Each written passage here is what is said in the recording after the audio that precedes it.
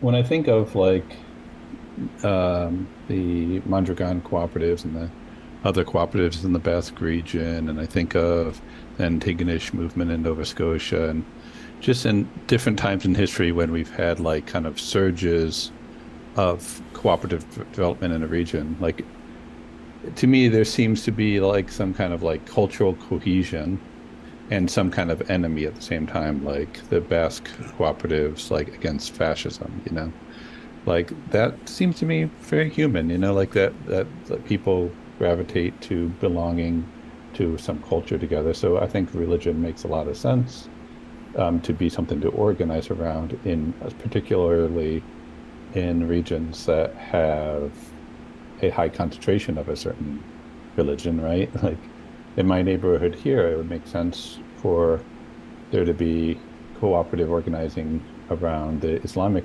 community here. It may make sense to organize around even more generally the Black community here, like for self-determination.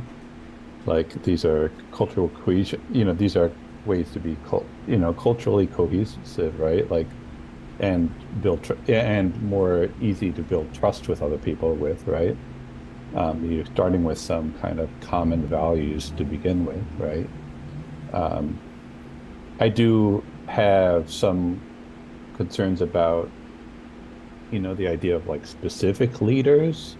Like, not that it's always a problem, but we've had problems with like charismatic leaders, even in cooperative development, kind of like,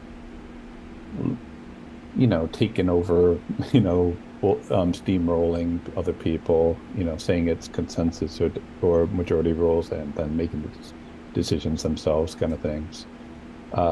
So, but we do need people who are good at mobilizing people, who people trust and hopefully authentically trust for good reasons. Um, so yeah, I mean, I think we need that kind of mobilizing work. We need that, like Adrienne Marie Brown's like phrase, you got to move at the speed of trust, right? Like it's, it makes sense that you would start with communities that already have some bit of trust with each other.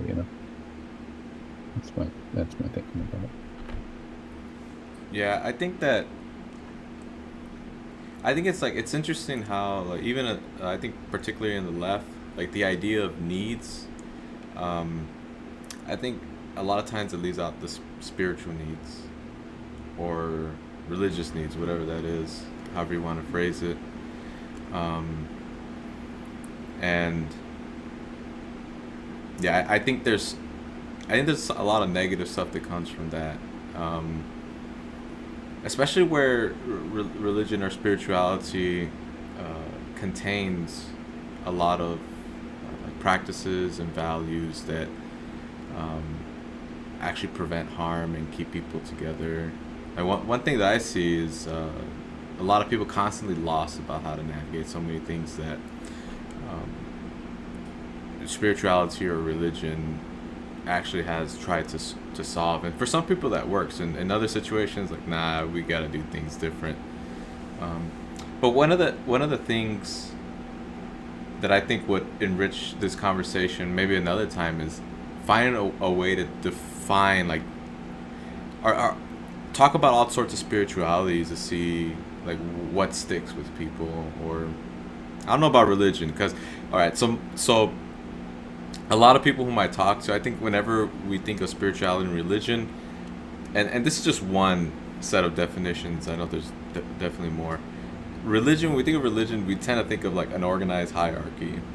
And by hierarchy, I mean domination, where people with certain ranks dominate others who are of a different ranking, because that's how that system is set up.